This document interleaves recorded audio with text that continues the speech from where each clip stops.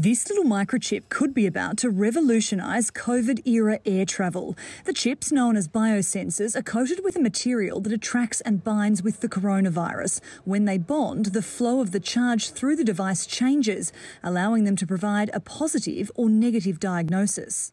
The biggest advantage of the semiconductor chip is that it can obtain a very accurate result very quickly. In fact, we can do it within 3 minutes. Our procedure is also automated, so we can avoid false positive and false negative results.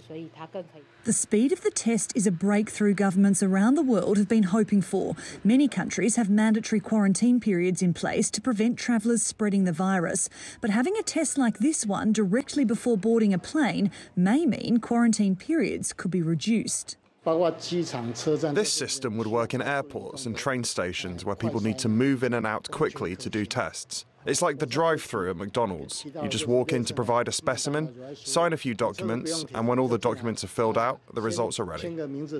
Many of the current tests available do not return results for days, and they require not just sophisticated labs, but also trained staff to carry out deep and uncomfortable nasal swabs. The new rapid test needs none of that. The specimens it uses include the existing swabs, blood specimens for antibody tests, and also saliva. This means that anyone could extract specimens by themselves and use the test machine alone, because the technical threshold is very low.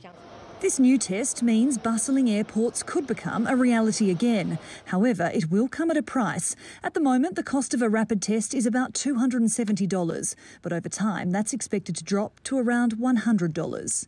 Sarah Morice, TRT World.